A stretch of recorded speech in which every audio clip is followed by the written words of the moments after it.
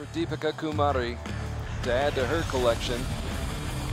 She, of course, comes from a family where her mother is a nurse, her father a rickshaw driver. They didn't think they had the means to support her in archery, but now they're glad. They're on board with it as Deepika has become one of the top archers in the world. All right, now we head on to our gold medal match in the mixed team competition. China taking on the USA. China ranked number 2, the USA ranked number 1. And let's first introduce you to the 2 archers from China who defeated Puerto Rico, the Russian Federation, and Mexico to reach this gold medal match.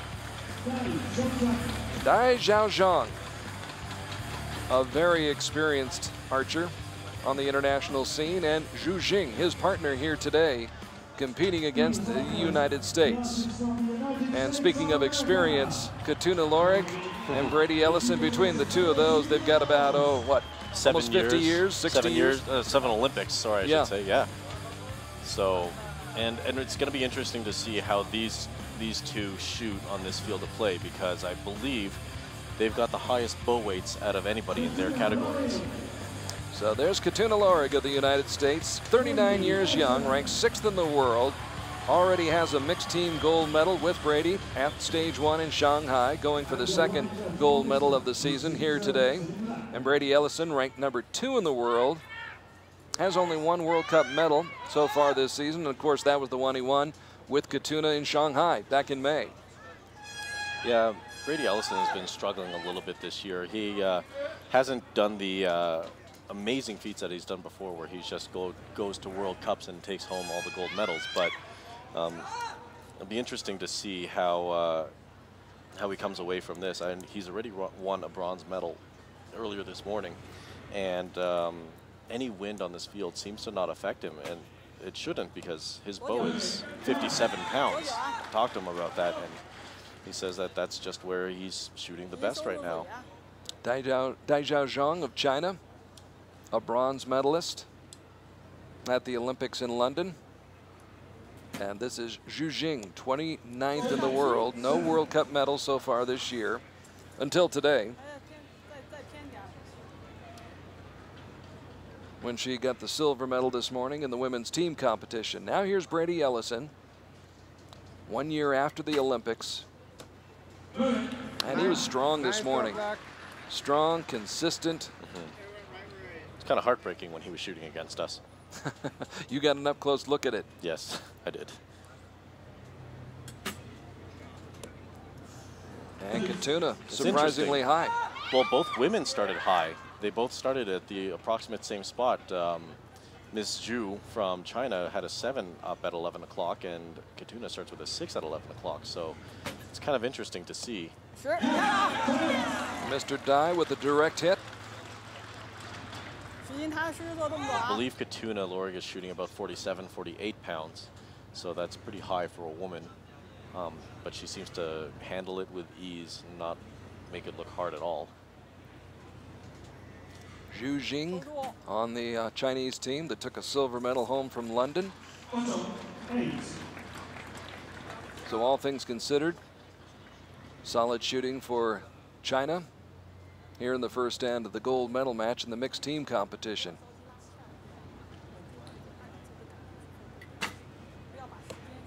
Yes. 10 points, and now that Brady's dialed in, I'm fairly certain he's not going to be leaving that 10 ring. Strong shot, Katuna. Not very often, at least going by his track record. And Katuna with an 8. Another high arrow. It's really interesting to see, and it's really uncharacteristic of Katuna just to have 2 arrows that high and not be able to make the adjustment after the first arrow. So I'm pretty sure she's done the adjustment now, and her next arrow, I'm willing to bet, will be in the gold. You were talking about Brady just a moment ago. It is 1 year out for the Olympics. There's 3 more years to go to Rio. It's kind of a little bit difficult to stay at that high level all the time, don't you think? Well, it is difficult to stay there all the time, but with the way you work it when you're a high-performance athlete, you time your peaks. So you have to have times where your shooting is phenomenal and you're untouchable. But then other times between tournaments, you have to be able to come down off of those highs and have a little bit of a downtime, a little low time, so that you can work back up to your peak again. So if you do it properly, you can time it with all of the World Cups and the World Championships we have later on this year in Turkey. So I'm willing to bet that that's what Brady has done. Again, he hasn't had that much luck earlier this year, but I know for a fact he's working on it, and he's going to make it work. Made it work this morning, picking up the bronze medal in the men's team competition, and so far, shooting well. And continues to shoot well here in the mixed team gold medal match.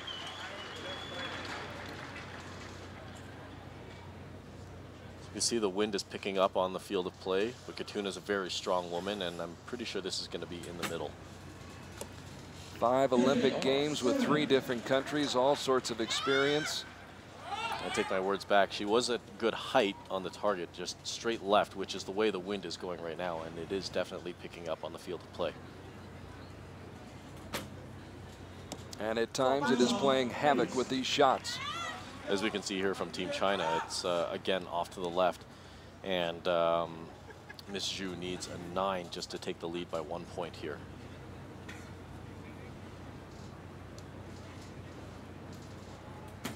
A little bit of a shaky shot, and it's an 8. So they are tied after the first 6 arrows. Right back where we started at the beginning of the match. Zhu Jing with a score of 8. And it's back to Brady Ellison now, the United States, who helped lead the USA to a silver team medal in London Good job, Brady. last summer, and Brady with a pair of bullseyes in this end. So I'm pretty sure he's dialed in, and with 57 pounds in this wind, he's not going to be leaving the middle of the target anytime soon.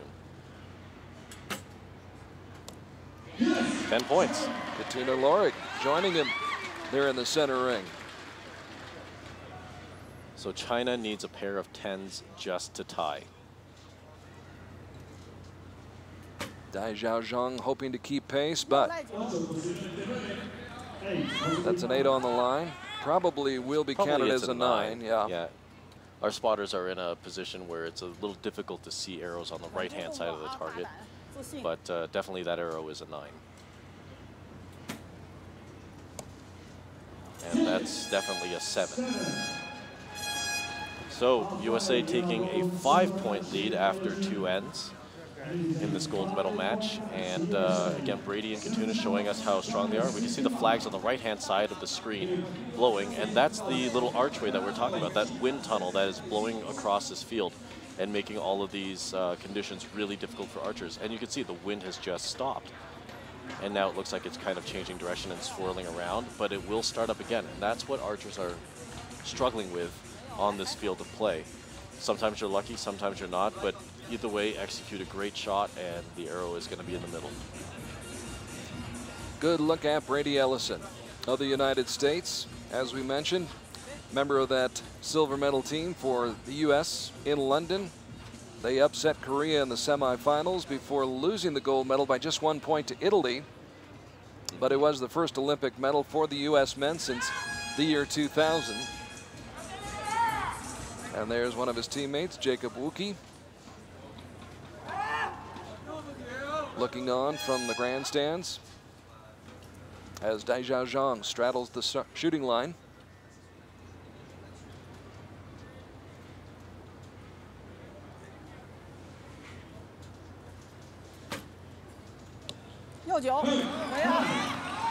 Nine off to the right, and we can see the wind has calmed down just a little bit, so that might just be where his corrected shot is going without any wind. So if there was wind, he probably would have shot a 10.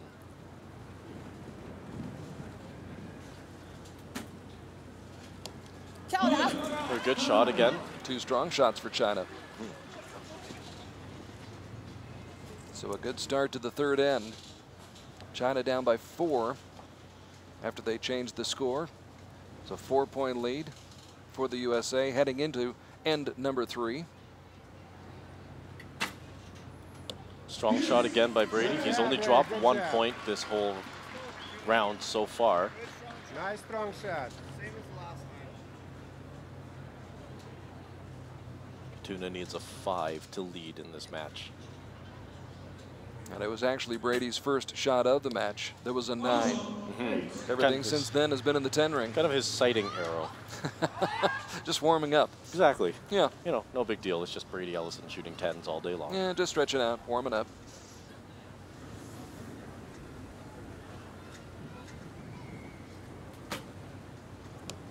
Wow. Guy Zhang fighting back. Good result for a weak-looking shot, but still, it's a 10 on paper, and it doesn't say 10 with a little bit of an English thrown on your bow arm. Mr. Dai, the silver medalist in Istanbul 2 years ago at the World Cup final, and Zhu Jing starting to pick up her game too.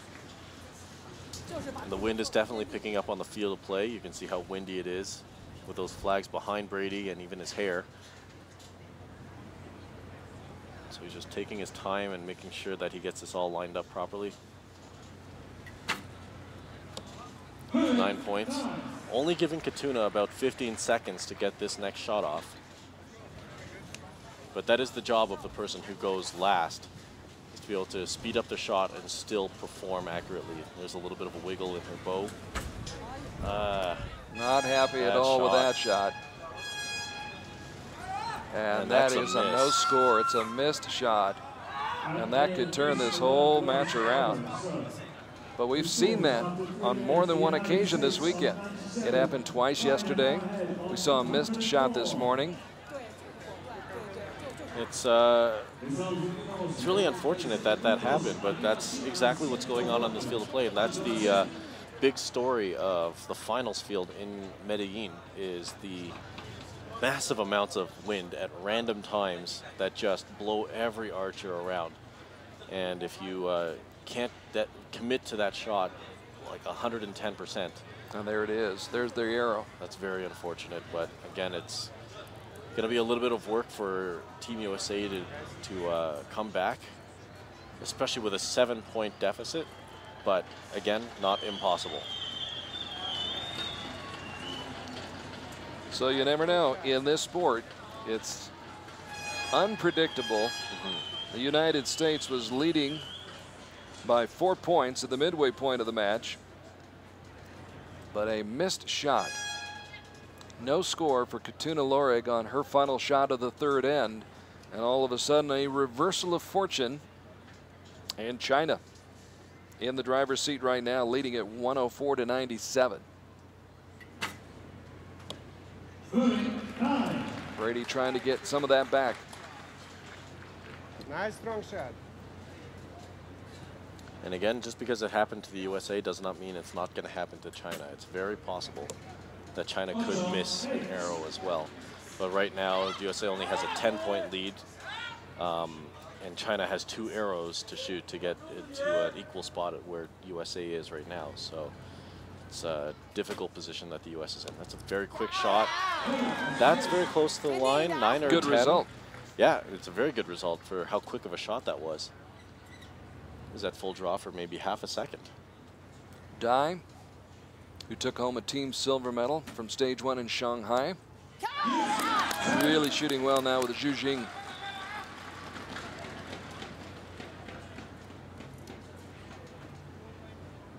So the Chinese team really applying the pressure right now, and the lead is at 9. Brady needs a bullseye. Brady gets a bullseye. I believe he only dropped 3 points this whole match. 3 points out of 8 arrows. That's pretty good in these conditions. Can't always get what you want, but he usually does. Katuna. And a very good finish for the match. Good job. You see she's, it's kind of bittersweet because of how she finished, but what she knows happened in that third end. A little bit of a catastrophe, but again, it's the way the ball bounces in this sport. So China simply needs to be solid and finish this out. And right now, 3 or better will do it.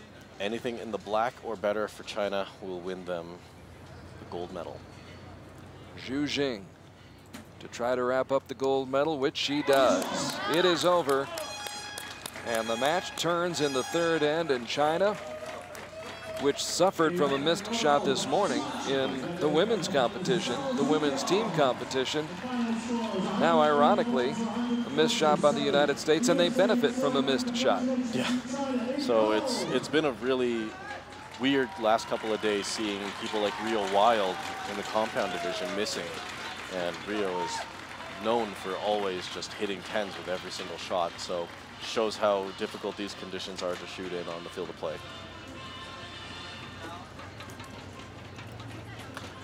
So recapping the scoring, there it is. 140 to 134 is your final score. And it was that third end that did end the United States.